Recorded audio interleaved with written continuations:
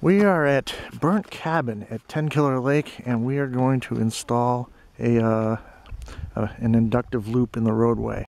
This particular roadway does not have a center line, so it's important that we cut the loop so that it captures both inbound and outbound traffic.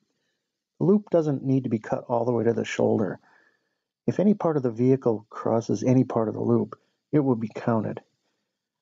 Here we are marking the corners of the rectangle and setting its width. A width of 3 to 4 feet is typical.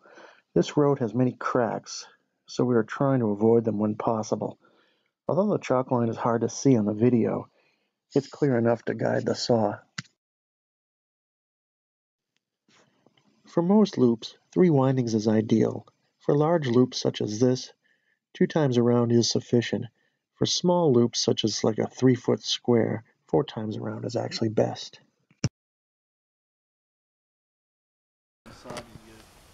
All of this and partial this and whatever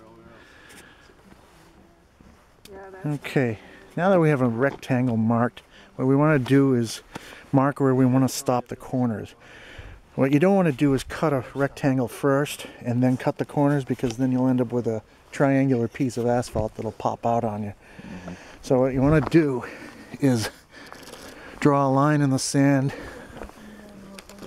about a foot short of each corner and stop cutting there.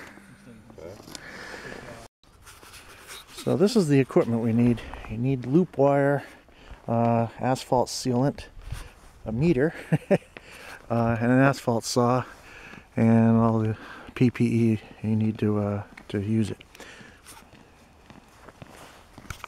This is the wire we have to work with here. This particular loop wire has an outer jacket which provides extra protection. It probably isn't necessary in an asphalt road. If this was being buried in under a dirt or gravel road, you'd really need this kind of wire, but for asphalt it's a little bit of overkill, but this is what we're going to use. So we have a saw blade that will cut this width, and we're going to put 3 windings of loop in this cut. So this will be close to about 1 inch thickness of wire when we're done putting it in. So we need to cut down probably 2 inches deep in this road.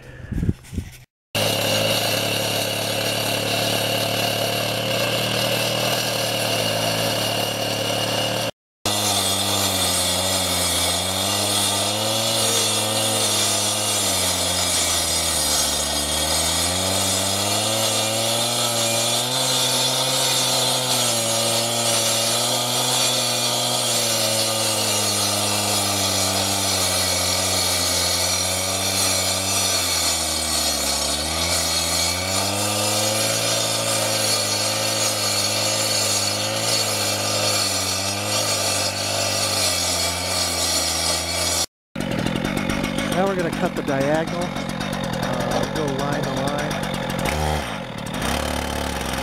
leaving the corners uncut.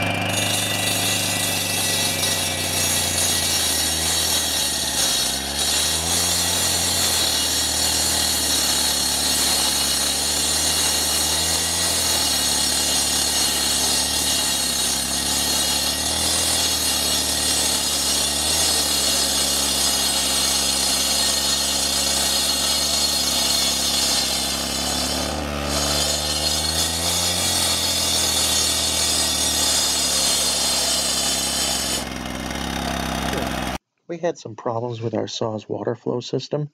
Water helps keep the dust from blowing around, and it minimizes the rate of wear on the saw blade. However, asphalt is much easier to cut than concrete, so it really isn't necessary here. Remember that loop wire shouldn't turn at 90 degrees, or it can eventually break. Try to cut the corners at approximately 45 degrees, and cut them 1 to 2 feet from the corners of the rectangle. Okay, we've completed our loop. What we'll do is we'll come from our meter box. We have a slice going that way. We'll come out, we'll take a right, go around the loop 3 times. On the 3rd time, we'll cut through this diagonal back into the meter box, and we'll be done. We're checking the depth as we go, sliding along here to make sure that the saw cut is deep enough for 3 passes of wire. This being a particularly thick wire, we need to be down more than an inch, probably 1.5 inches all the way around. So we're double checking to make sure we got that deep enough. When inserting the loop wire, be sure the corners are seated really well. Corners are often the first place a loop wire will begin to force its way upward towards the road surface. Here we are finding that the saw cut is not deep enough to seat the wire firmly. We're finding we have to recut a couple of the corners. We didn't quite go far enough out with the display to make it deep enough to increasing the depth on each of those. Here we have finished inserting the loop wire and have run both leads back to the meter box. At this point, it is best to either twist the wire leads or insert them inside a piece of PVC pipe to prevent them from forming mini loops, which can cause spurious meter counts. Okay, we got our wire laid in here. We dried up most of the extra water, and we buried the wire all the way up to the hole in the back of the box, so there won't be any wire exposed. And now we're going to go seal the cracks. The sealant we have is really just ordinary asphalt sealer. It's not the ideal thing. Probably an epoxy kind of sealant would be better, but we were able to get this at the local hardware store and do this job in one day, so it'll work fine. It might only last a few years before we have to reseal it, but you know, once we get all the excess water out of it, we can go ahead and seal it up. At this point, we are filling the slots with asphalt sealant. There are systems available that can enable you to apply the sealant more quickly, but we were able to obtain this equipment locally at low cost. Try to create a waterproof seal because loops most often fail when water gets inside and then freezes. Okay, so I ran the loop back in here. We crimped the wire onto the pigtail for the loop detector and turned it on, tested the batteries, and now we're going to do some testing with the vehicle to make sure that it clicks, and it does.